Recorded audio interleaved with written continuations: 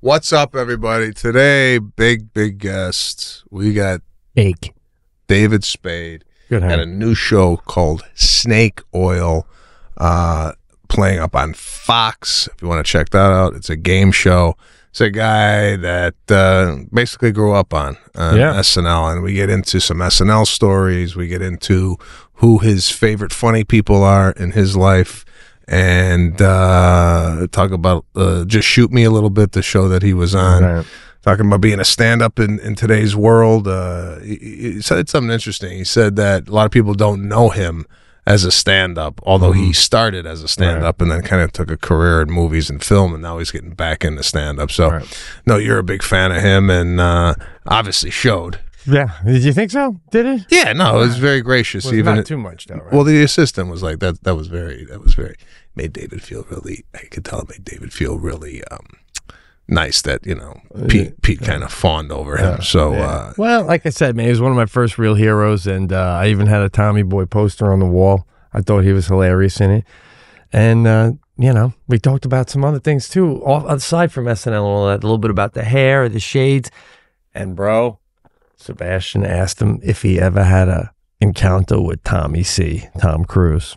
Yeah, which we talked about after the show, and I think I want to make this a segment. Talking to celebrities about if they've ever had a Tom Cruise experience. And so far, it's been Grillo. It's been who? Spade, Grillo, Jay Moore. Yeah. So three guys have had this basically almost the same story about this guy Cruise, right? Right. It's like, how many people say they saw the UFO and they're giving you the same description, right? Over and over. Do we open it up to regular people? Dare we? Like a guy going, I owned a deli in Kentucky, and Tom Cruise came in one day, took his helmet off, and ordered a pastrami sandwich. Yeah, that's a good point. We'll be fielding these comments on Patreon. So if you do have a Tom Cruise story and you want to give it to us, the only way really to do that is through the Patreon. Dude, someday, I'm sorry to interrupt you, he's going to come up those stairs with the helmet in his hand. What's up, guys? Let's do this. Someday he's going to come in through, and that is the last show. What if he comes in? What if we get this guy in 2 months, right? That ain't going to be the last show. What I'm worried about, that's a good point. If this guy comes in here, if this guy comes in here, right, and we're in the dark, let's say we're in the dark, we have no lights on. Mm-hmm. He comes in here, the whole studio will light up just on his electricity. I mean, that's how I feel. Like this guy's glowing, right? Yeah. Do you think if a room is dark and he's in the room, you can feel it? All right, this is another fucking. I don't know. You just said he can light up the whole room. He can. So good stuff here with Spade. And we're really looking forward to you guys checking this episode out. This is the Pete and Sebastian Show with Pete Correale and Sebastian Maniscalco. What's up? Hey, man, Pete. Good to see you. What's up? How's it going, bro? Yeah, I know that. Is that how we do? Okay. Yeah, listen. We got a lot to ask you, a lot to get into. Thank you for being here. Big time, bro. Thank you. Pleasure. Huge fans. I want to ask you about the sunglasses coming in to indoors. Is that planned where you came in with the sunglasses and then take them off for the podcast? No, it wasn't. But then when I was in the bathroom, I go, I'm going to put them on when I walk in. That was planned. Oh, okay. So you took them off in the bathroom, or you had them on? And then I put them. I go, oh, I forgot my sunglasses. And I go, I'm going to wear them to walk in. But and then see, now you want them to come in because it looked cool. But do you not think? When do you think you're at a level where you're like, I'm going to keep them on for the whole cast? Because they looked so cool. I could have kept them on. If you would have kept them on, I would have gone, wow. Come on, man. I fucked it up. We could redo the entry. Because I wear them sometimes. We do our promos on our stupid show, and Dana wears some. And then every single person just talks about that. Why the fuck do you guys have? I'm like, aren't you inside? Shut up. No one asked Jack Nicholson why he has on. They go, yeah, because he's cool. So it's a little bit of that. But then I thought it was kind of a bit. It was like 20% a bit. Because I was in the bathroom and I go, I'll walk in and they'll be like, look at this fucking guy thinks he's Elvis. Because I have a Hawaiian shirt on. But I did this on purpose. This looks good on me. Well, you did the half pop in and said, I'll be right there. Taking a and dump. we were both loving the shades. Yeah, that wasn't on purpose. Because I just walked through and your buddy walked us in and then we got upstairs and I was, because the house is so rich, I was just like sort of taking it all in. It's mostly stairs so far. But then, and 3 housekeepers within. By the way, those 18 guys, feet. we worked together. Yeah. Nah, not buddy yet. Not there. No, just you said buddy. Colleagues.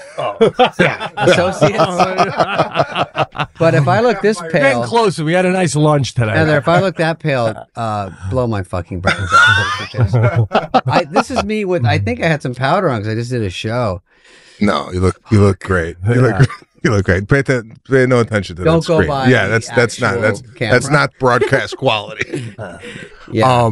That looks like there's a Pruder film. All right, go ahead. So we want to also we got ask time you for one more. That's it. Yeah. Go ahead. I'm not gonna lie, man. I'm a little That's good, nervous. for I've looked real? up- yeah. When I first started comedy, I was friends with. Talks about What? He's like, oh, let's take a second. you got a It's whole gonna thing take to a go? second. This is where I no, go I first. like sip. this. This is where I go all right, first. all right. Anyway, I got to meet you at Saturday Night Live when I was about a year in through Brewer, and I've been a fan since like the beginning, man. I mean. Oh, that's Thank you. From the bit about you two with no more. no more, and you two's yelling no war, but my suck job seat. Yeah. It's all great, man.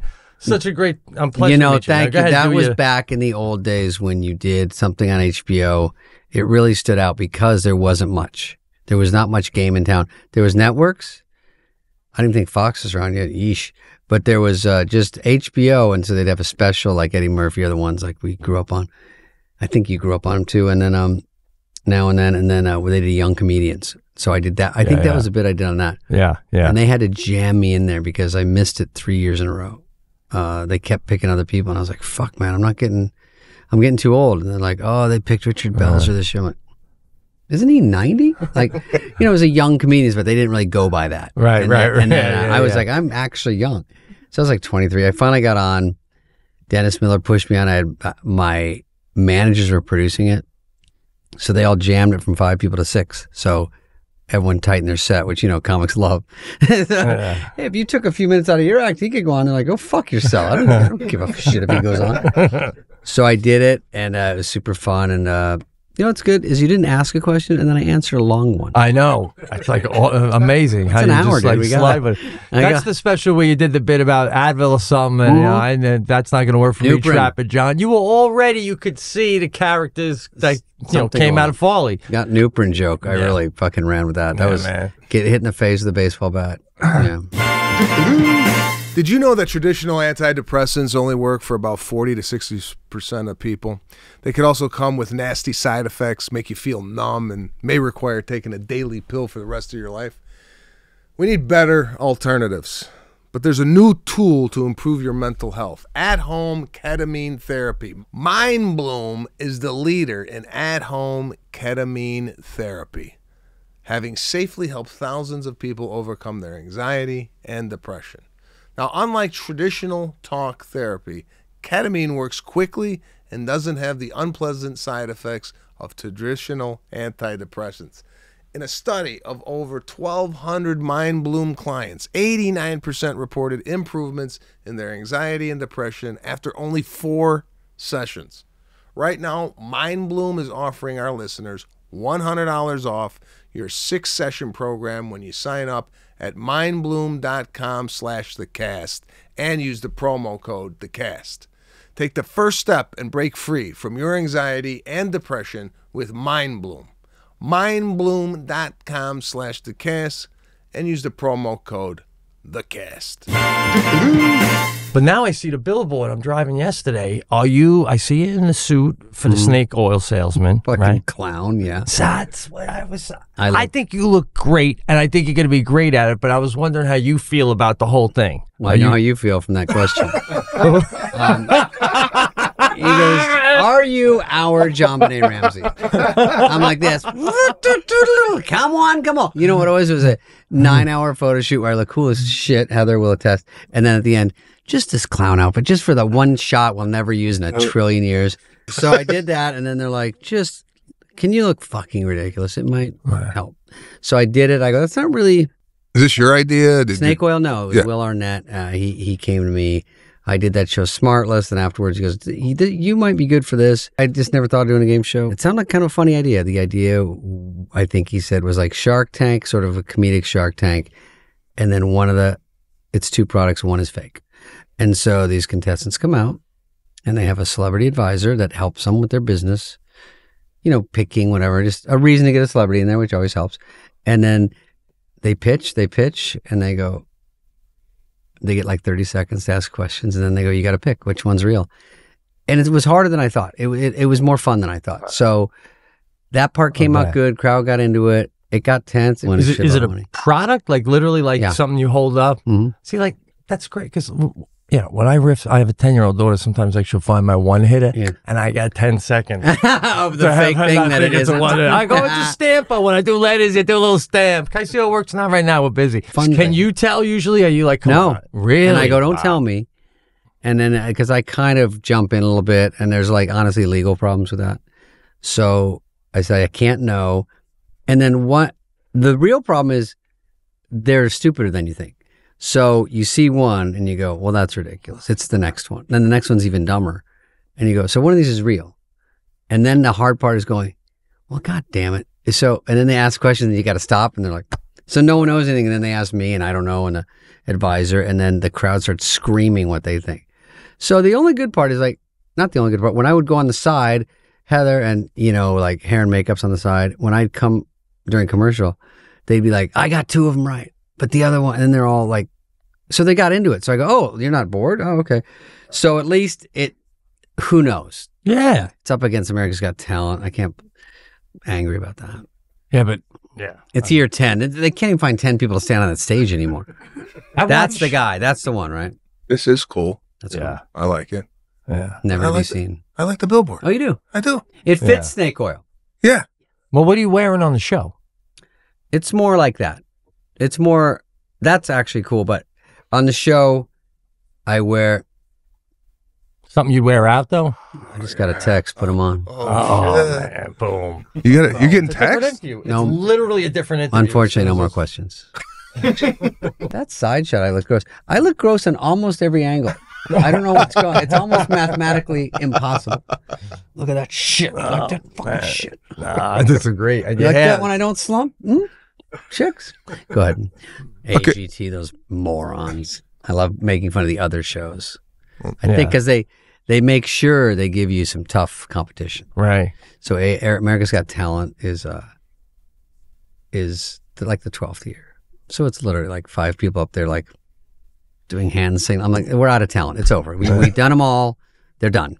No one's talented anymore. We got them all. We found the winners every year. Now they're starting to slow down. Because I watched it last night. Did I tell you that? She's not listening. Listen, we watch HGTV, love it or list it. So, I mean, that's where we're at in this world. I mean, I'm on a Friday night. I'm watching people buy a house. Shitholes, too. Yeah. Not even like nice houses. It's some dump. So, yeah, it's fine. If it keeps you involved in somehow, it's not a, talking about it too much, but, it's not based on any other show. It's just a new show. So it's very hard to get those put together, like how many contestants, how much do you bet, the mathematics, how it works, the legal problems. They have to come up with all these products. We film an infomercial for each one we make up with, improv people. So we show what the product is so you can figure it out a little bit. And then at the end, then you bet and lose or win. Yeah, there's me. That's in front of the chateau, folks. Yeah. I saw it. Maybe you've heard about it. We just saw you did a video. Yeah, you see that shit? On Instagram. Yeah. You see that? Yeah, you had the same shirt, the whole thing. You've been famous for a long time, man. Yeah, so we... Too long. Never People too are getting long. angry. Never too long.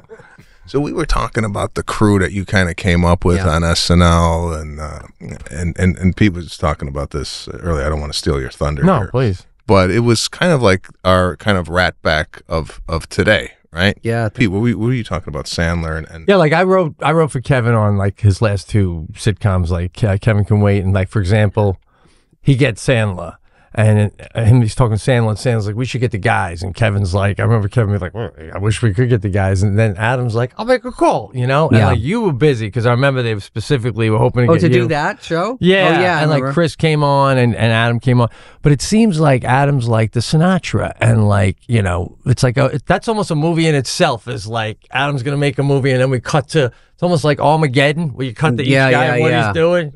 Like whatever you're doing, you're hiking through the woods, you get the beeper. Where are we going? Yeah, and you're there. It is kind of like that's kind of the way Grown Ups was, and those other movies. If any of us is doing a movie, you can usually call the other guy to say, "Do you want to come just do this?" Where you don't put them out too much, but you say, "Come, just do," and you try to make it funny for them to come score some little thing. It is fun to get with those guys, and you want to make it funny. But I thought those wound up being good family movies, Yeah. And people are like, "Oh, you guys just go on vacation." I mean, unfortunately, it is fun. And people are mad, but it's actually, we do stuff. But the funniest part is Adam has to wrangle us like cats. And so if it's, 7 of us, it's like Rock and Selma Hayek and Maya Rudolph. We're all waiting. We all have our sides and drinking coffee. And they're like, okay, let's do one. And then they go, Rock. And he's like, oh, that's me. And then he's like, dude. And I'm like, well, we all have one line in every scene. So you're either cramming if you're in a real scene, or when you just have, it's peppered throughout, you sort of space out. And then he's like, guys, we fucking go. We got to get it before noon. We haven't even done one take yet. So he kind of keeps us in line, but it's definitely a good time to do those. Yeah, it sounds like an Ocean's 11 back in the day, where like, do you guys do shows ever at night? And no, we should though, because I went out with Adam's tour, and now he's doing it again, but I can't do it because I just started mine again. You go on the tour a lot. He goes on a lot. Yeah. I play the theaters that if the theater had a baby, and then I'd play that theater because he plays the big ones, and Adam plays big ones. And but it's fun to go out. I just went out last weekend, but it didn't sync up with his because he's going out a lot during the week, and I'm going on weekends. I can't do both. It's too hard. Yeah. The Chris Farley movies, is that something that you guys together said, okay, we're going to do movies together, or did someone come to you guys and go, put you guys in movies? You guys are a great team together just through the SNL years. We were on SNL. We were pretty close. We had some fun there. We were just sort of gravitate to each other. He's a very fun, likable guy, and he would cling on. He was out of Wisconsin. I was out of Arizona. We were all sort of out of our element. We weren't New York, East Coast people. And just had a good time, and Chris Rock lived in Brooklyn, and everyone was kind of separated. So he and I fell together, but we were all good friends.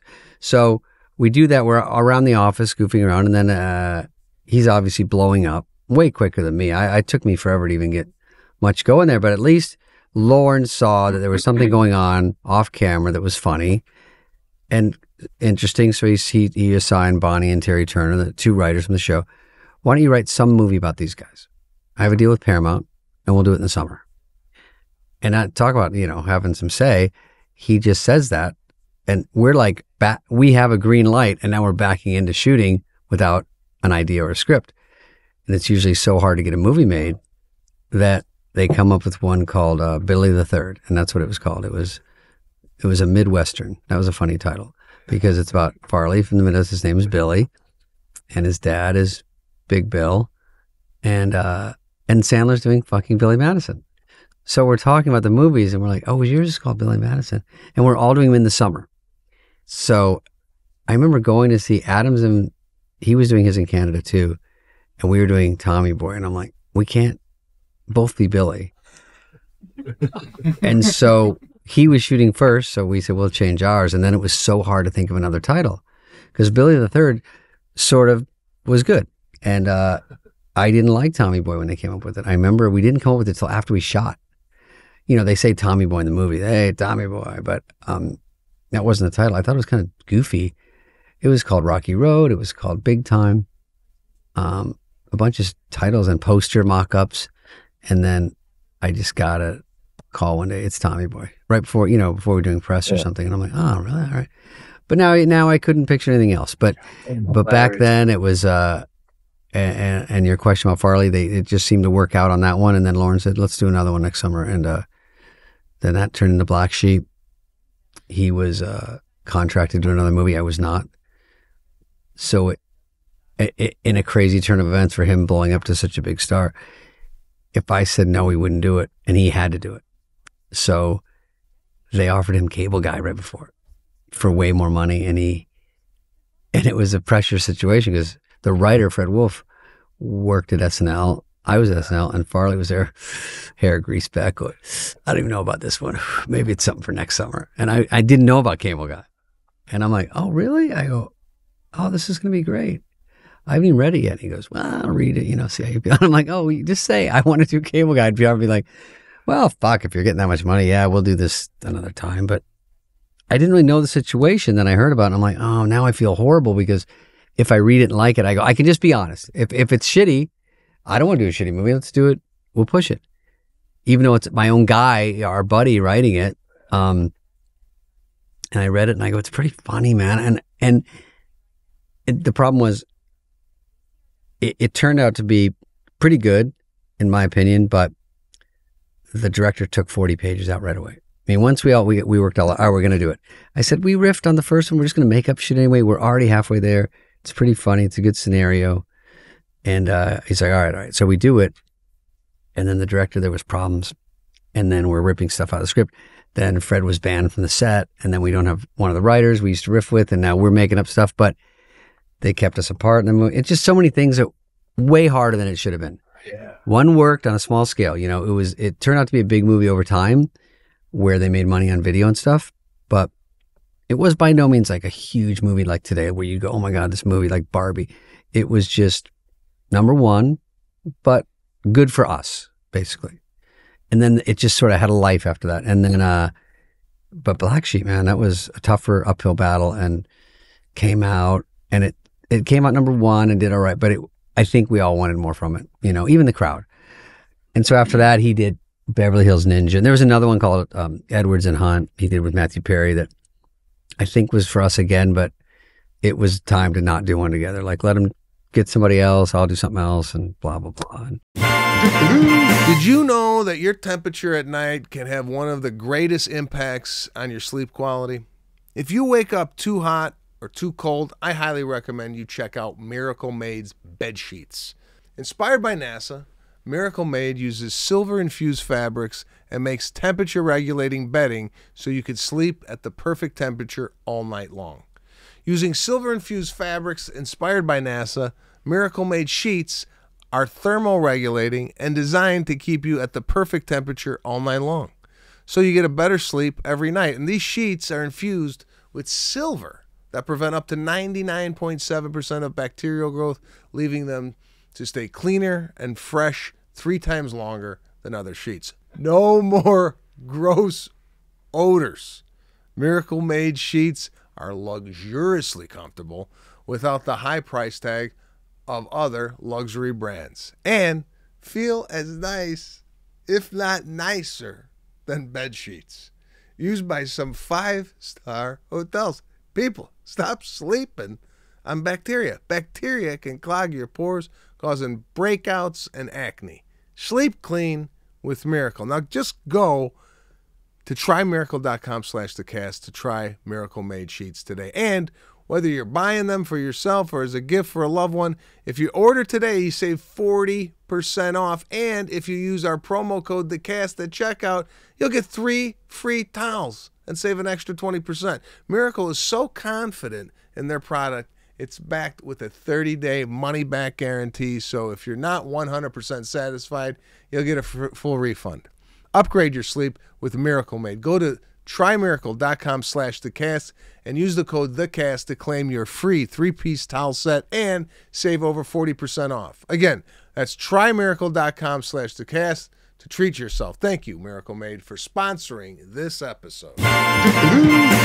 Now, coming from stand-up, live audience, SNL, live audience, and then you go to movies, did you have trouble adjusting to whether or not this stuff was funny because you're not really hearing any laughter? I know I've dealt with that, like, oh, the validation is the laughter from the stand-up. Now you're doing the movie and you don't get that. Is that all in your head, or are you just, oh no, we're having that? It's tougher because that's why you're doing so many takes. You're like, you think it's good, you do it and you go, I like that one, and but it's pure gut instinct because the crew's not allowed to laugh. No one's allowed to laugh. Sometimes when they say cut, people laugh.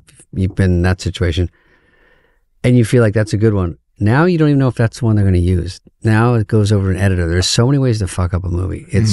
It can be funny when you read it. Like I've done ones that don't work, and they're like, "Why'd you do that?" I go, "Well, it's not starting shitty. I mean, it's usually starting somewhere in the vicinity. I'm not getting the best scripts. Let's be honest. So, especially back then, it's Will Smith, it's Vince Vaughn, or whoever's the biggest star is getting them. Sandler. By the time I get them, they're so mangled. Like people have said no, but you can either write one. So we write Joe Dirt or Dickie Roberts, or you take one that's been passed around. It just had some stink on it. Like someone turned it down and then it just sat on a shelf. So you go, this is still good. We can revive it, and just you rely on making it funny and being out there and making it funnier. And then you hope it's good. But I'm not given like a perfect script going, this is great. Just say it and it's a hit. That's not really my whole career, unfortunately.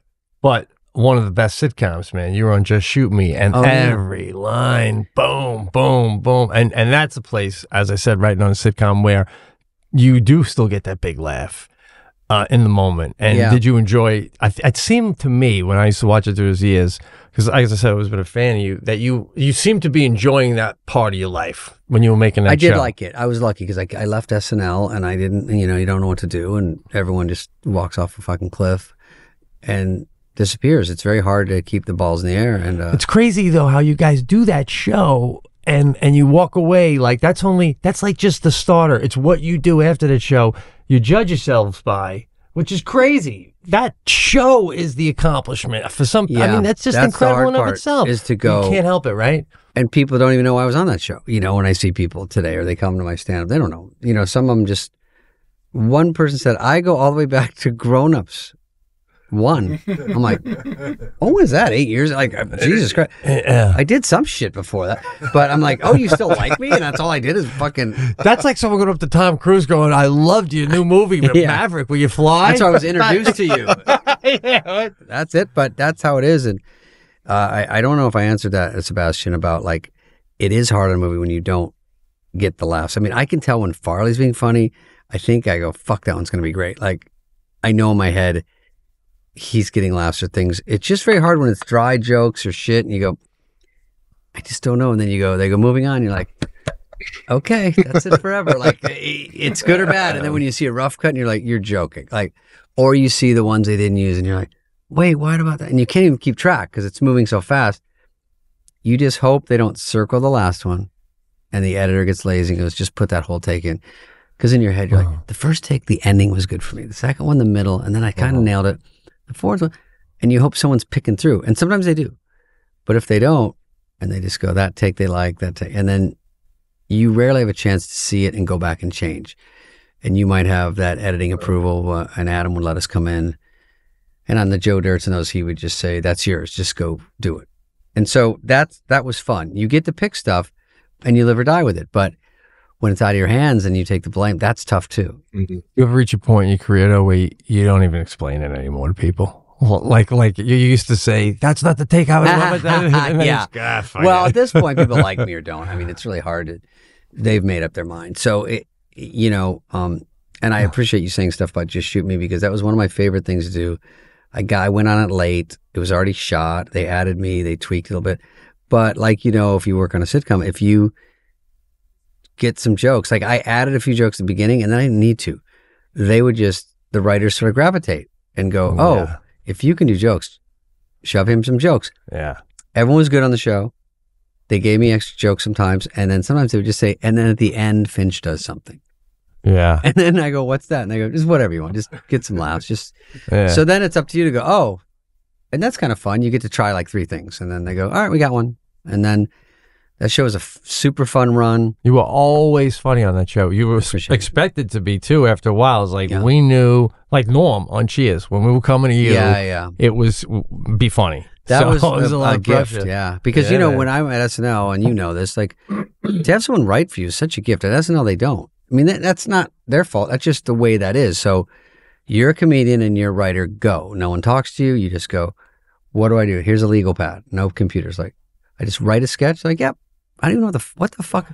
I go, I write the title like in cursive. And they're like, do whatever you want. And then they're like, if yours gets on, mine doesn't. That's kind of how it is. So everyone's trying to be nice and helpful, but there's also an underlying competition, obviously. So I'm trying to get help, but Jim Downey's busy and he'll help when he can, but he's got a million things to do. Lauren isn't really putting on his knee. I'd love to go around and say it's a toxic environment today. It's like, no shit. Like, what job did I have where any boss was, burping you? Hey, are you okay today? Are you feeling it?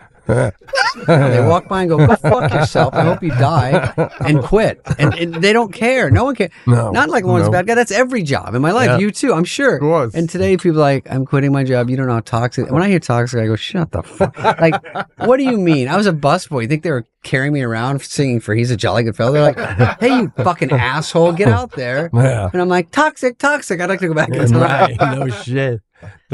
It's toxic, so you aspire to get the fuck out of there. That's called. My dad was toxic. Everyone, like, no one. It does feel like you can't baby everyone all the time, and then you do feel like, oh, I got to do better or whatever. But I'm not going to work. That's why you hate work. You go there and you go, and you tell your friends, "Isn't the boss a dick?" That's just your common denominator that you get to say. But SNL was tough, and everyone's just doing their thing, and I'm trying to write sketches. I don't know how to do it.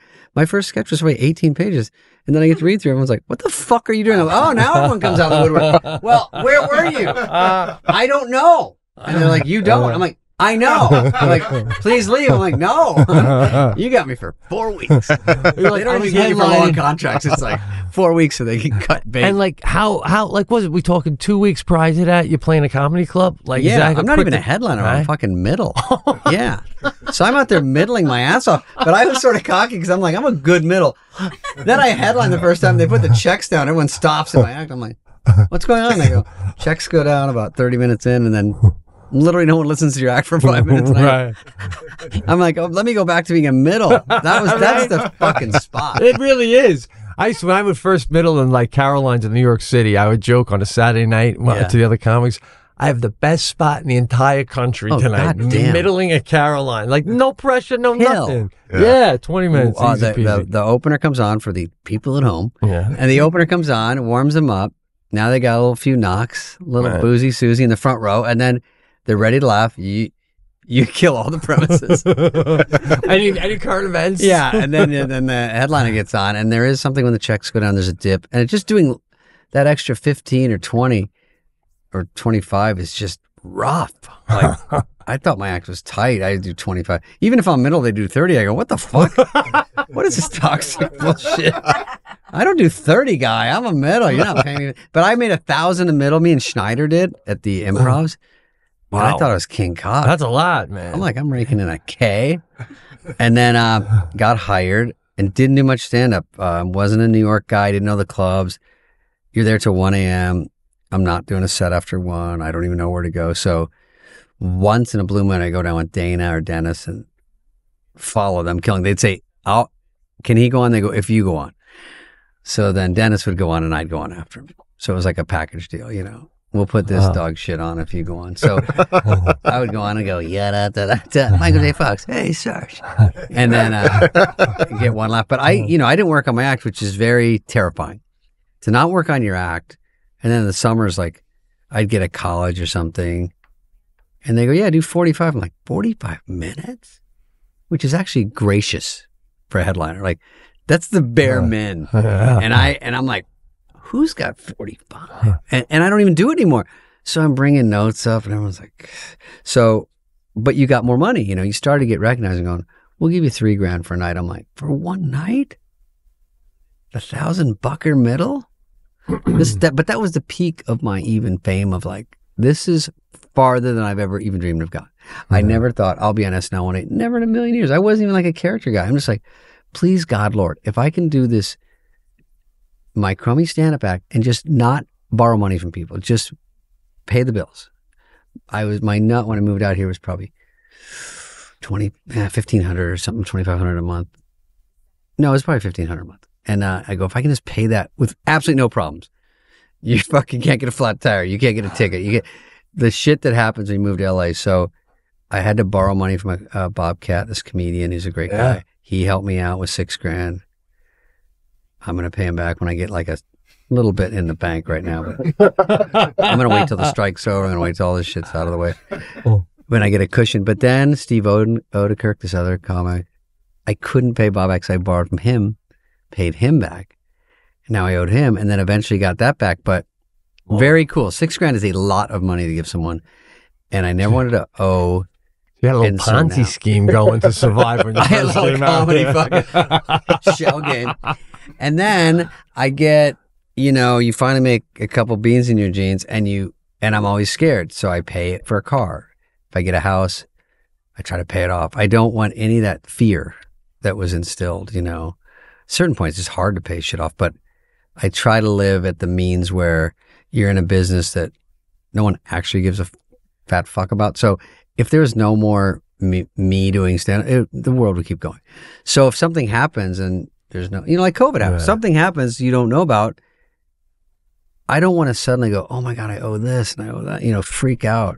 Yeah. Usually it's kind of a push at that point, but I don't have a ton socked away either. But, at least I don't owe the world, I try not to. So I want to rewind a little bit. The SNL audition, you say you're not a character guy. When you go in there and audition, are you auditioning with stand-up material? I don't necessarily know the process. I mean, I know people come in there with characters, but if you don't have any, do you just... I didn't know this either, and it's not even a dumb question because I didn't know. All I knew is from my experience. Dana Carvey auditioned at Igby's, that old comedy club. I don't know if you remember that. That was an old one before you probably got out here, but it was just a little dumpy club that's now Plan B, strip club by Sepulveda. Now Pico, where is it? Pico?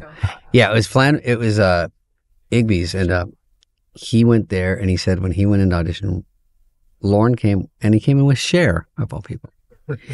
And he had to follow Rosie O'Donnell, but he said, can I go before you or something, some bullshit. And he did Church Lady, he did all these things. Now he's 1,000% what SNL wants. And then Mike wrote him in Wayne's World, he does that, but he can grab a character, add some moves to it, get some hooks, get some laughs, funny outfit, whatever. I was straight stand-up, so they got me. They just heard about me from that Young Comedian special that I talked too long about earlier. And then Schneider, he was on that with me. So they brought us in. They brought Tom Kenny, San Fran comic, who's great, and maybe Dana Gould or something. Anyway, they just brought us to New York. They looked at tapes. You get in their vicinity, you get in their world, and they go, okay, we've heard about this guy, Bring them in. They went to Second City, saw some people. I go to Catch Rising Star in New York. Again, never played New York.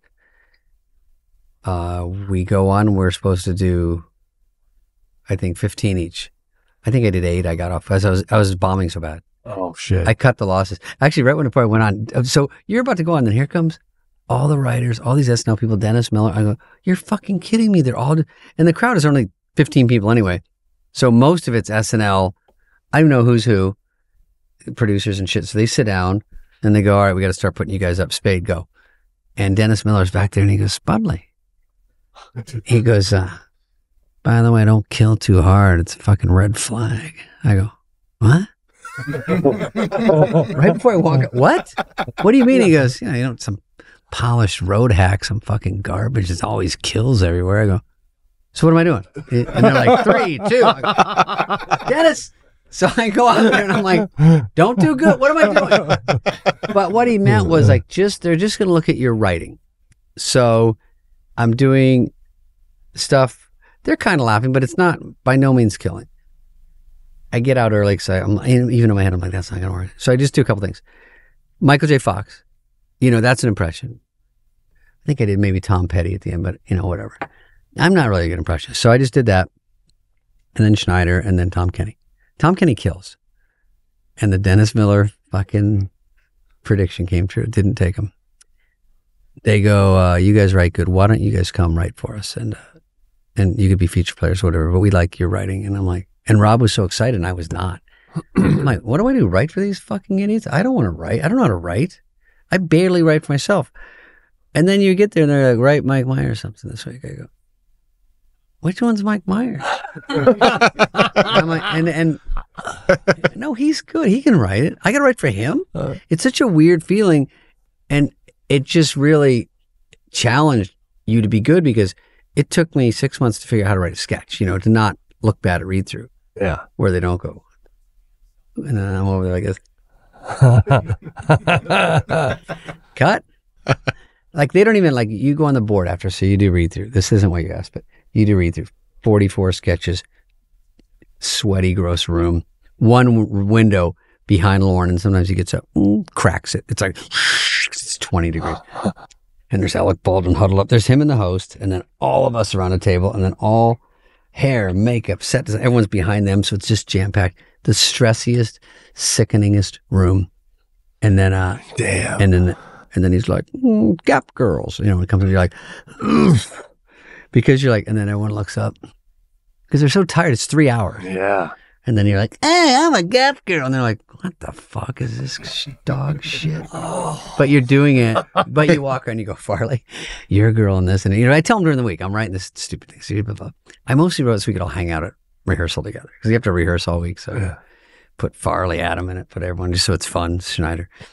And then we'd have the guest star. You put the guest star in, the host. That's a good trick to get your sketch on. They have to be in there, and they have to get laughs. And if it's a tie, give them your jokes. Because when they leave read through, they go in a room, and they put them all on 5x7 cards. And it says, cold open, commercial 1, monologue, blah, sketch, and then commercial, update. And they put update bits they read, and they pin them right next to update, going, we like these two. And then we like these sketches, and they get moved all around, and they're in perfect order, and they're like this. And then you wait for 3 hours outside that door. Then they just open the door, and Lauren leaves, and the host leaves, and then everyone gets to walk in there one at a time. And you look at it, and you look at the show, and you don't see it, and then you go. The worst is it's sickeningly perfect because they didn't touch it. You want them to struggle and go, Gap girls this week. And then they go, I don't know. And they go, put it back, put that there. It's not even in the conversation. Now, Gap Girls did get on. That got on every time. But there's ones I wrote Weekend Update. And sometimes Franken would kill it. And I'm like, God damn it. Oh, man. Because it's just so tough to get anyone on your side. And if you got one naysayer in there, Lauren would go, Spade Update is pretty funny. And Downey's like, yeah, I like it. Smigel's like, yeah. No. I'm like, Franken, you fucking buzzkill. So I don't even know that till 2 years later. Yeah. I go, oh yeah, he killed it. I go, he just, didn't think I was that funny, I guess. And that's okay, but god damn, does that cripple you? Is it fun? I'm sorry. Is it fun? I'm trying to put myself. Where the fun is? Yeah, like is it? It sounds like everything is like, oh, here's a sketch pad, and then you're like, okay, and then here's the bit, and everybody's sweating, and no one in the room, and it sounds, it doesn't sound. It's tough. It's very tense, and there's moments when you de-stress, when you go, let's go eat, and we all walk down, and then Farley climbs in a cab with someone and goes, hey, going my way, and then we all laugh because they kick him out and scream because he's a huge fat person climbing in their cab. And they don't know he's famous. He's not famous yet. And then we go to dinner and we laugh and we get drunk because we're so fucking stressed. And I think I was more stressed than most because it took longer. Adam came on after me a couple months. Farley and Rock were about the same time. And Schneider got Copy Machine on, and we weren't supposed to write for ourselves. And he got that, and I was jealous. Yeah. It was Stingmeister. And I was like, wait, he gets to write his own sketch. It was just so ballsy. He put it right in a read through. And I'm like, Rob, you can't do that. All we thought every day was, we're going to get fired. If you do that, you get fired. You have to be at the rewrite meeting, you get fired. And no one was like patting on the back going, you're doing great. They were just like doing their shit. But we had great writers. The thing was, I've said it's so hard, is it's like saying, Sebastian, okay, you like to do stand-up. You're an open micer, and they go, you're a headliner now. You're on the show as a headliner. So every day you're cramming going, how do I be a headliner? And it takes so long because writing a sketch is a different muscle.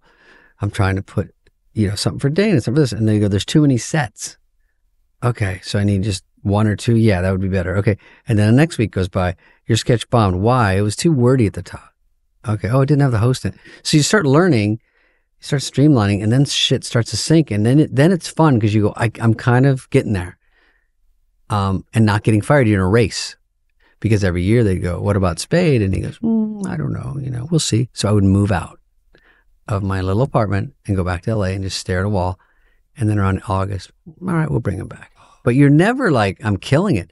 That's why it's all humbling, because they never picked me up again. They just waited, and I'd move out and then drag a mat. There's no fucking Uber Eats. I'm dragging mattresses upstairs. I'm getting food. I got to do table. My room is just literally a table, a phone. I'm like, and then just write, freak out. And then until my last year there Lauren was like, you're pretty funny. So he let me stay an extra year. Adam and Farley left, and it was a very weird year because that was sort of my teammates, and Rock had gone. Schneider left, and I was there when Will Ferrell started, and I do remember seeing him that first week going, God, this guy's fucking funny. God, you can just tell. Yeah. I'm like, you don't need to know much. I saw one sketch. I go, oof, this guy's good. And that was your last year was you had your own segment. Yeah. And it seemed like it was probably a lot stress-free, right? It was a little easier, yeah. It was actually harder to come up with ideas than I thought, but it wasn't sketches, just Lauren just goes, why don't you stay and I'll give you 5 minutes a week to do whatever you want. I was like, oh my God, are Jesus. you kidding me? What a gift. I know. I mean, maybe he took every year to decide to bring you back, but I mean, who gets that kind of final year? That was great. And they we all got to do a lot of fun bits, and everyone there that was still there was cool to me. But I didn't really do the sketches, so I wasn't there all the time in the chaos of it all. Yeah. I would do like a field piece. I went to a baseball stadium, or I went to get a tattoo or something. And that was fun. And they let me have one writer, and we wrote, and it was kind of a fun year. Yeah. It was hard to do. That was the lovely Eddie Murphy year, right? With the falling star. Oh, I was probably right around that, yeah. I don't know if that was a mistake, but in hindsight. But, you're just trying to get attention. And laughs, right? Yeah, just trying to get laughs. Exactly. And that Eddie Murphy one I remember because I thought, the idea was he makes fun of everybody. But it's definitely not a two-way street. And it isn't for me. I think I left. They made fun of me about 2 weeks later. Someone played me. I'm David Spade. I'm like, what the fuck? Let me get out of the building. Let the body get cold. They're like, I'm the biggest idiot in the world. I go, I'm part of I think I still have an office there. I gave that kid advice in the hallway last year. And he waits for me to fucking eats their young. This guy came after me. And so... whatever it was, but and then a sitcom, and then the hard thing with people that are newer in it that do well, you see them skyrocket. That you think it is hard to keep it going, and that's the harder part, and almost the bigger you get, like when Jim Carrey came out and blew through the roof, where I was the hugest fan, still am, and when Ace Ventura, Into the Mask, into like whatever the fuck another one was, I was just going, oh, Dumb and Dumber. And I'm like, you cannot get bigger, funnier. It made me laugh so hard. And then I thought, how does he keep it up? And I didn't really think that. I just thought, I'm sure in his head, there's that curse of like, it's like going too well. And everyone just turns over here and does this. And like right now, one day you won't love Taylor Swift. And it'll happen. Not right now. Maybe down the line. You won't go to concerts anymore. You won't put her stuff. And all your merch will be piled up in a corner, and you'll be like, I don't even wear it barely ever. But that's hard. So I think Shandling told me, he said, Seinfeld, he said, I like that career. I remember he was making $1 million a year doing stand-up, someone told me. And after I smashed my apartment up, I was like, that's great, because he just quietly did that every year. And he wasn't like a huge star, He was just a great stand-up that was just like, they're like, oh, they're adding another show for him. At clubs, I did San Diego Improv with him, and they're like, we're going to add another one. They sold out all week. I'm like, this guy sold out. And I watched him, and he was rotating material. I was like, back then, comics did like 45. I'd work with him 6 years later. Same thing. Because it's not anywhere. Yeah. And now the pressure rotated. Anyway, so Shandling was like, I was always like that, just slowly getting, bigger, and you could handle it in your brain. I never got that famous that fast, where it's hard to handle anyway. Just people knowing you and this and that, or money, or everything about it is weird. But it was always sort of slowly, so it was easier on me, I think. And everyone has their different way it happens, but just to hang around is still tough. So do you live in fear that the next job might not come, you go and do stand-up, they might not come out. I deal with this, and I ask a lot of successful people who are in the entertainment business, is there just a confidence with you to go, I'm going to go do stand-up, and people are going to pay and see me, and I'm going to have this amount of money? Or do you go, holy shit, there better be something around the corner, or, do you ever fear that it's not going to be as good as it is? Yeah. I mean, also, you start spending more, and you don't even really notice it. You're not, just getting up in the morning, I'm spending so much, and if I don't even do anything, it's like there's so much going out to so many different things that I don't physically see or know. It's just, this has to go here, this gets paid. And so you start going, and I don't live horribly, I spend money, and I say, okay, if I want to do that, I got to go make it. I don't really mind working. I feel better if I do stuff. Stand up, I guess, is something we can all do, but I've never done a tour, and I've never done theaters. I was always just, it had come up in the last 5-10 years because no one I knew did that. And maybe Leno or Seinfeld or something. I never heard of that. Carnegie Hall or that shit. Dice, back in the day. But in my own world, it was like, I got to do a TV show, and then we're going to movie in the summer. It was never at a time to book a tour or even think about it. So I go, ooh, can I do the San Diego Improv this week? I want to go work on stuff. Oh, can I go to San Jose? That's a big room. Dallas Improv, wherever. So I wouldn't make a ton, but I also wasn't building a big stand-up audience. Yeah.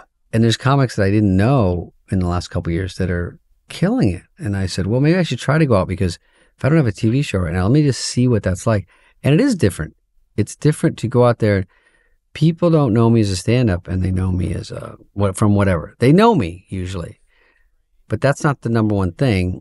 And so I have to sort of win them over and go to their town. Then you do a special. Then you talk about your podcast. Then you go back on the road. Then you do another one. Then I'm like, fucking shit, you've done a lot of specials. It's hard. And he's a guy that I saw in the back of the Comedy Store. And, you don't watch everyone. You kind of go in and out. Everyone does. And I'd sit in the back where I was with someone, and just because whoever goes on, you kind of want to just out of curiosity. And he's the one that made me laugh so hard. I was like, holy shit, why do I not know this? This is where I was like, what am I doing? The first guy sees better than me. I go, what the fuck? I got to get my shit together, And then I go in the other room, and someone's great, and there's Theo killing. I'm like, hey, whoa. So you sort of take your eye off the ball, and not that I think I'm pretty good, but like someone like him, it's rare, see someone that just kills it, and just an interesting style and interesting performance. So that's fun. I like seeing Theo. There's some guys there I sort of got turned on to, and it was fun to meet them or watch, and then it gets you off your ass again. It's like sitting at that read-through table, and Jack Handy writes a brilliant script, and you're like, you start to figure out, oh, that's great. But Conan's writing one, and Bob Odenkirk, and Greg Daniels from King, The Office. Yeah. They're too good. It's not fair. So I don't know that at the time, it's a handful of idiots. They're all right. And then later, it's just too many. And then Mike Myers will write his own, and then Dennis will write something, and then Kevin Nealon's a genius stand-up, and Dana. I can't even think of everybody. I don't know, man. I think you're smarter, funnier than you think you are with the stand-up, and I think if you really started going for it, you'd put up something good. I do like it, and I'm doing theaters now, and then they're not the biggest, but it is fun. And when they come and I do a good job, I really like it. It's such a fucking beating. God, I just did Niagara Falls, and just coming back was 13 and a half hours door to door, because that was the last one. You come back, and I'm like, oh, there's a connection. I didn't even look. I try not to do connections. You might have all this stuff, but you try to make it as easy as possible, because it's already getting your ass kicked. And then everyone on the plane is watching, just making notes of how weird you are on the plane. Like, I'm sitting behind David Spade. He's fucking turning around his chair. Everything is like looked at, and you just feel like a weirdo. And when you're on the road, everyone comes up. We ate before the show, and we just did New York 2 nights, and then we went up to, what's that place called? Wilkes-Barre. Yeah, Wilkes-Barre. Yeah. You take a covered wagon, you go to Wilkes-Barre, and but we stopped at a casino. That was where a restaurant was picked. So I stopped by on the way, and I go in, and maybe every person in the restaurant came to get a picture during dinner, sit at my table with me. No one gives a fat fuck. Hey, man, is it cool? As they're sitting down, don't be a fucking weirdo. All right, hey, man. All right. Hey, this way, you can get one. They okay it. No, it's fine. He's fine. No. And how do I do it? How does my phone work? You ever have them look at it afterwards, like as if it's not good? You're gonna come back for another one? No, they go, no, another one. I go, I don't give a shit what you or I look like. And then, of course, they pick the one where I look like the worst. I go, hit me with some fucking filters, dude. Help me out. Help out a pal, man. Speaking of restaurants and going up to people, this is early on when I first had moved out here. I saw you. I was with my mom and my sister, right? New to Hollywood. You walked in. I like it. They have these on? This is at the Cheesecake Factory at the Grove, right? And this is when this is when I'm like, I'm in Hollywood. I was talking about my It was 4 stars. David Spade's here. We're in the right, like we felt like we picked the right restaurant. You're in it, man. He's getting potato skins too. Yeah, I think I saw you once, and I think I brought Chris over to say hi to you. Is that true? Chris Rock, were you at Catch? Were you with your wife at Catch? God, no. Catch a Rising Star in New York? No, at Catch the restaurant. Oh, Catch. Yeah, Catch. I think I think that happened, but yes, I didn't know you well, and you are sort of quiet when you go to the Comedy Store, admittedly, right? Yeah, quiet. So I don't know the vibe, but everyone kind of goes in there, do your biz, who's up next, who do I introduce, what are their credits, everyone's pretty polite about that stuff. We know all the job you got to do, and then I think you either text me or said DM me something nice about one of the movies. It was very nice. Yeah, and I said, okay, well, we're okay, because I don't know. Sometimes, do you know this? Sometimes you don't know where you stand with it. Oh yeah. I mean, I plow right through that, but no, I know what you're talking about. Because it is like, it's, those kind of people that think about everything they say before they say it. And I'm the opposite. I'm like halfway through saying it going, hope this plays itself out. I kind of... Speaking of that, do you have a problem with the environment that we're living in today, talking about what you can and cannot say? Do you have any editing at all, or do you just... Because I say something like that, and then I call later and say, take it out. But don't you think... That's so fucking funny. But it is hard because the way you talk growing up, and you just have to just keep sort of tweaking it. And we had a great run. And then it suddenly was like, oh, you can't say that. Now you can't say... So, okay. But if there was something to be said for what is malicious and what's not, I guess it doesn't matter. It just all is offensive. So... Yeah. I can justify things in my head growing up saying, no, it's not. I'm not like a horrible person, but I guess that's what horrible people say. I don't know. No, I feel like there's an age thing. I literally feel like 47 and older, you're not responsible to learn any of the new shit. No. Just know we're going to be dead within 30 years and you can do all your new talk now, right? But like I can't change now. I used the word Indian giver the other day. What am I supposed to say? So, somebody who gives you something. I never even understood what that was until someone said you can get canceled for that. I go, what does it even mean? Like, there's things where you say and you go, you didn't say. There's a guy said something on TV and he got fired. And I go, why is that bad? And then they explain it to me and I go, oh, shut up. Like, is that really? No one even connects that, but I'll tell you after. Yeah. But save us an edit? Save you fucking. But yeah, it is hard because you want to be sort of doing stuff that not everyone's doing, and you want to have your own personality. You want to say things that are actually funny and get laughs. And sometimes you got to break eggs like that in some respects. And I did 5 minutes in my special about pedophiles, and I got some flack, but not that much. But I think I do it in the goofiest way where it's not that bad. Like, have you ever done corporates where they go, I'm sure you do corporates, but they go, listen, first of all, we were just talking about this the other day where you want to tell them less is more. You won't believe this. I think Seth Meyers said this the other day. Less is more. You want an hour because you're paying money. You really need about 30. I'm telling you, people are going to hate it and it's going to go too long and you're going to, I got my money's worth out of this motherfucker. But you just want 40. I'll even do 45. Let's meet in the middle. And if you can get away with that, it's great because sometimes it works. Most of the time it doesn't, but most of the time they bear with you. Fine. We were hoping you're a surprise guest. And if you're not the one they think, I was there and there was a rumor it was Gwen Stefani and No Doubt. And people are like, Gwen Stefani's here. I'm like, oh, fuck, that's not tonight. I was like, is she here too? And they're like, and then I get on there like, I'm like, oh, is that in lieu of me? Oh, it was me instead of? Because one night I did one, and it was Gwen Stefani one night, me one night, Stevie Nicks one night. I go, this is fucking great. You go out, and Journey the next night. And they were playing Journey. They were like, this tomorrow night is Journey. Don't forget. And then when I went on, I go, enough bullshit about Journey. We're going to live for tonight, guys. I'm here tonight. Quit promoting tomorrow. They're stuck here. They're going. Why are the flyers? Jesus Christ. Yeah.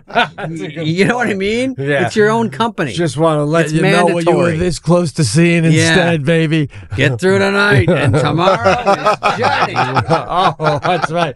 Oh, it's a 4-day event. Yeah. Oh, So they say, here's great. No pressure for you. Hey, if you don't like me, don't worry. Tomorrow you're gonna be singing. Yeah, Don't you stop got- believing. I go, look at this motherfucker like this. You're not Journey.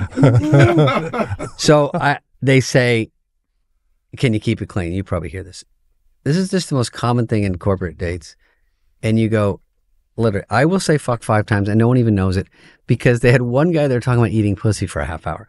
And that's what they mean. Just say that. You're not like filthy, like offensive, like everyone's running to HR.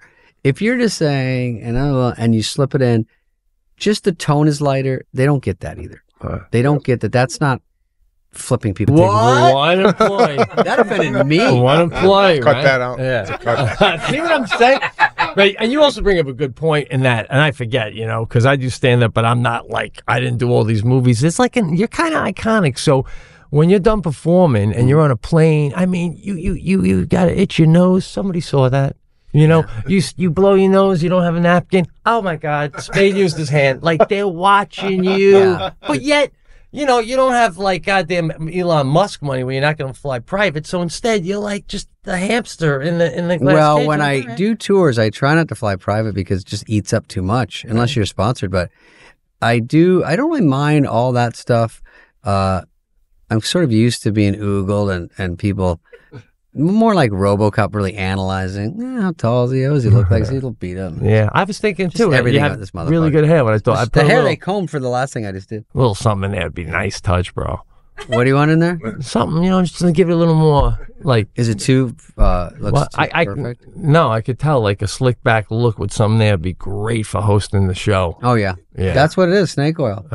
Yeah. I think you're trying to cut me down. I can't get it though. But I'm Cut you down? I don't get it. I'm taking it as a compliment. No, you have great hair. Okay, I swear to good. God, bro. Are you kidding me? Because he I gave would me a never. little something. I'm like, I don't get what that part is.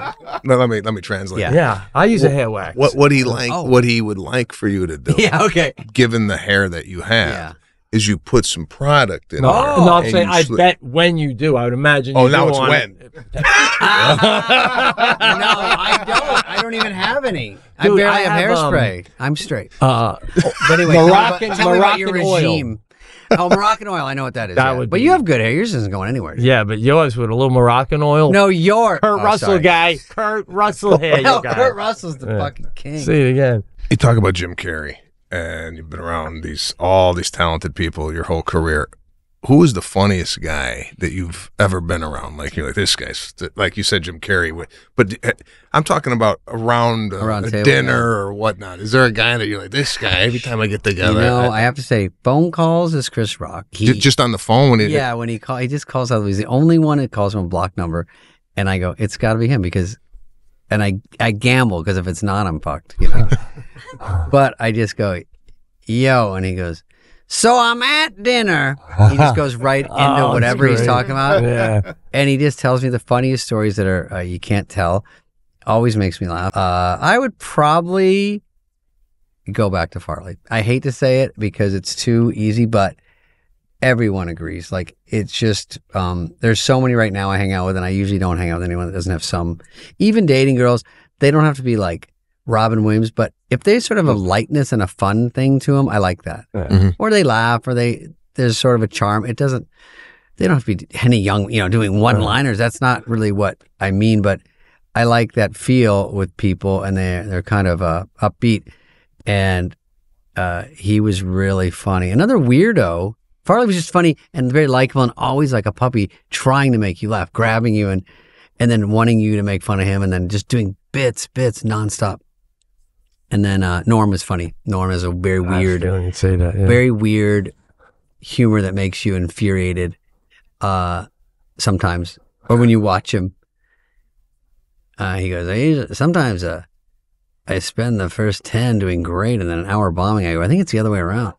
I think you bomb until everyone gives up and then you start doing your act. I'm like, what are you doing?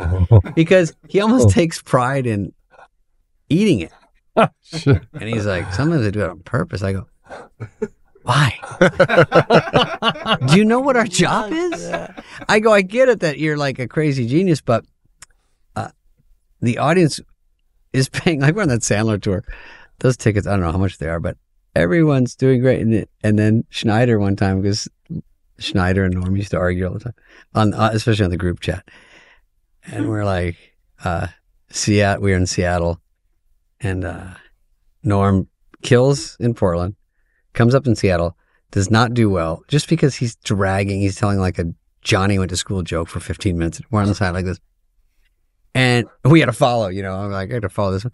So he gets off, and then Schneider goes, all right, Norm MacDonald, you never know what Norm you're going to get, and tonight, you got that one. And then on the group chat, he goes, hey, fuck you, Rob. For that Seattle bullshit. And then Rob immediately like, well, what are you doing? Like, doesn't back off at all. Come on, we got to follow that shit. It's hysterical. So he is funny. Adam's always pretty upbeat, in a good mood, and he likes to joke. He likes to call. He likes to text funny shit. So I like that under the pressure he's under in his life of things, he still tries to keep it loose, because at a certain point, it's just like a fucking huge machine. Man. Can I ask you this as we wind down here? Yeah. I always put the wind down because it alleviates some of the pressure Puts here. me and And you relaxes go, me. okay. I go, there might be a fucking end in sight. I'm texting Heather, did you tell him about the hard out? I have to be at Jimmy John's in 12 minutes. Check Waze. We just started having guests on the show. We've been doing this for 10 years, no guests, but we decided, Really? Okay. Guests come in. Now, over the 10 years, we've talked about many of people on the show, but one person that keeps coming up is Tom Cruise. Have you ever been around this man? And if so, is it... If so, walk me through it. What's the experience? Have you? I have, yeah. And the experience is, first of all, I used to get jealous because one time Sandler had dinner with Tom Cruise and Jim Carrey about 10 years ago. And I was like, God, you motherfucker, like, what could be more fun? Like, he's on some secret chain where they talk. Jim Carrey, I can talk to, and he wound up being, we're more friends now than we were then. I just never saw him. But I've always sort of thought he was really funny and just so interesting, and then the Truman Show and all that shit. So Tom Cruise, I have seen, and it's true that he, you make fun of him. There's a million jokes on him, but goddamn, when you're right with that guy, he's a movie star. And he shakes your hand, looks you right in the eye, takes off his fucking Ray-Bans. I don't. And and just, you're the only guy in the room. He just talks to you. You're so fucking funny, and you did this and this. It's like he's been briefed on me. I just see him. Wait, hold on. Where is this happening? I go, where's the earpiece? This guy? Which I'm going okay. I know. Has a hat on sometimes. So Farley? Oh, yeah. and then I saw him one time when Grown Ups was going up against Night and Day. You know what that movie is? Oh, yeah. Tom Cruise. Cameron Diaz. Yeah, it was a good one. So they're like, Night and Day is coming up, and I love Cameron Diaz in the movie. And I go to Soho House, which I never go to, and I'm having dinner, and I'm with two people, and I have my back to this booth. I come back, and they go, "Can you fucking not be a total star fucker for a second?" I go, "Tell me."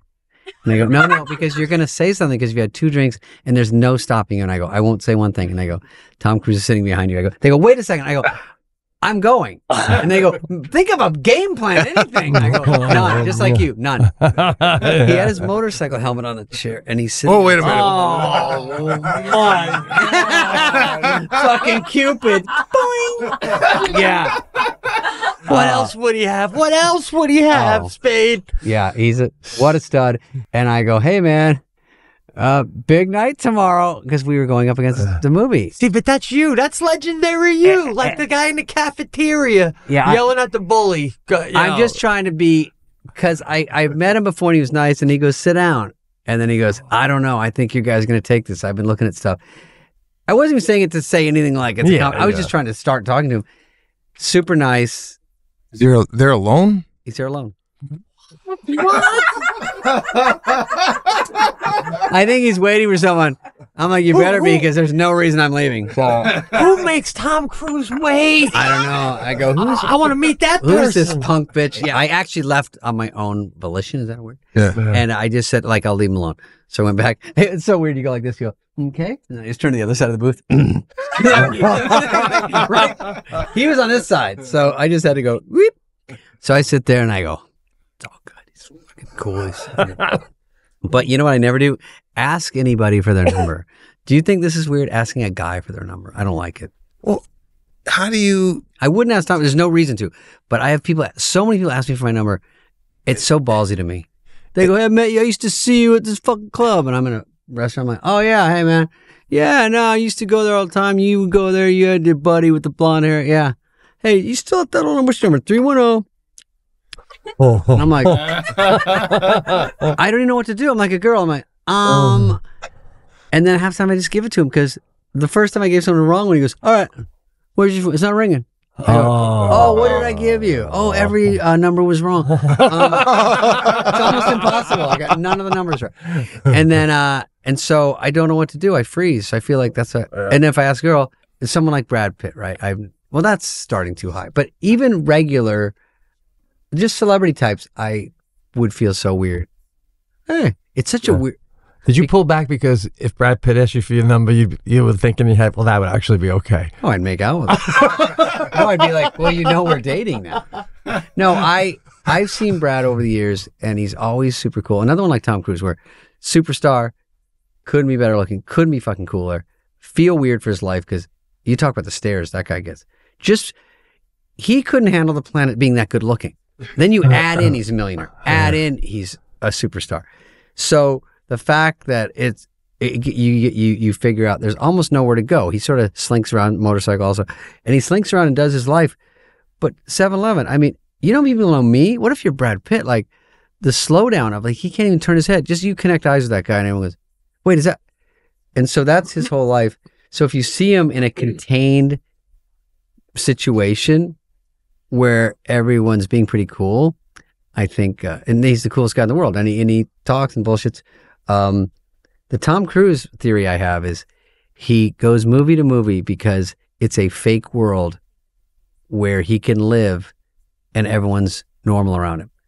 It's like he's at the Grove, but everyone's not shitting their pants. So he walks on the movie set and everyone's like, hey, Tom, what's that? Or they don't talk to him. Everyone just does their business like you're in a movie. Everyone's got their shit to do. Guys, and he's just, and then everyone talks, he goes to his trailer, and no one's weird to him. And the second you walk out, everyone's like, what the fuck, it's Tom Cruise. And then, can I get a picture? FaceTime, my friend. And so I think he likes me. He feels like a normal person.